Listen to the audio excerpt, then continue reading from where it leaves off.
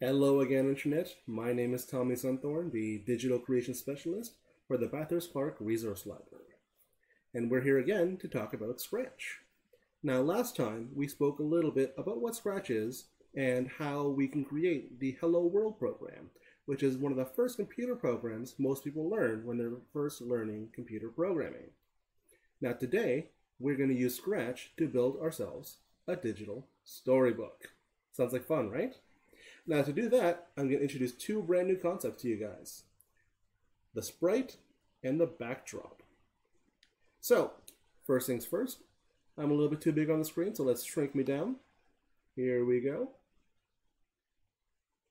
Now, when I'm speaking about sprites, I'm talking about my little cat character right here. Sprites generally refer to computer images and characters that are part of a computer program. The backdrop is simply the background image.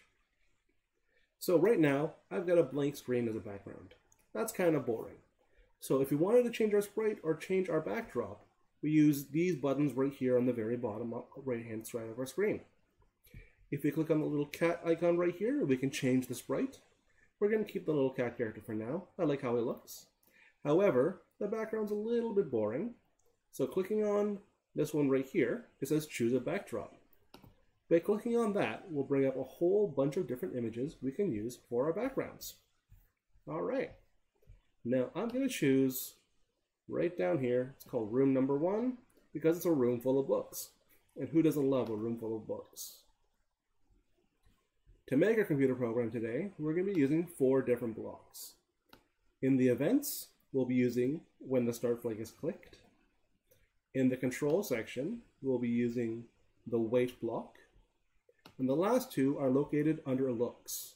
So again, we'll be using the save block and a brand new one right here, the switch background block. By combining these 4 different blocks, we will be able to create our digital storybook. Okay?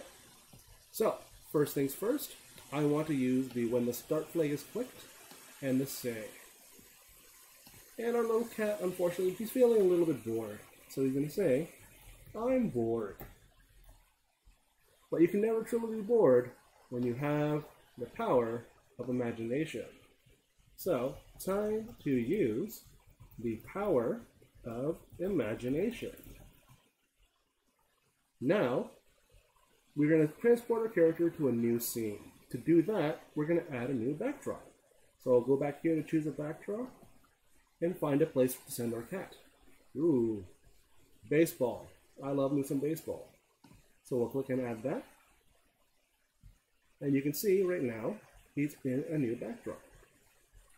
But we need to tell the computer program to do that. So we're going to add the switch backdrop button right here. So I will change that to baseball.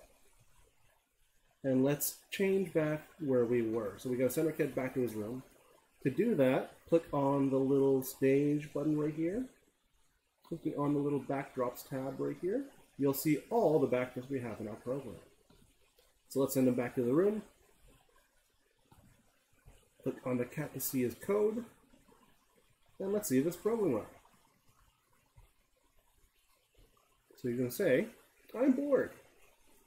Time to use the power of imagination. And then the background switches to the baseball diamond. And we're going to say, let's play ball.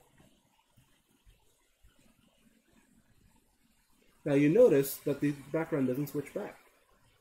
So we're going to add another switch backdrop,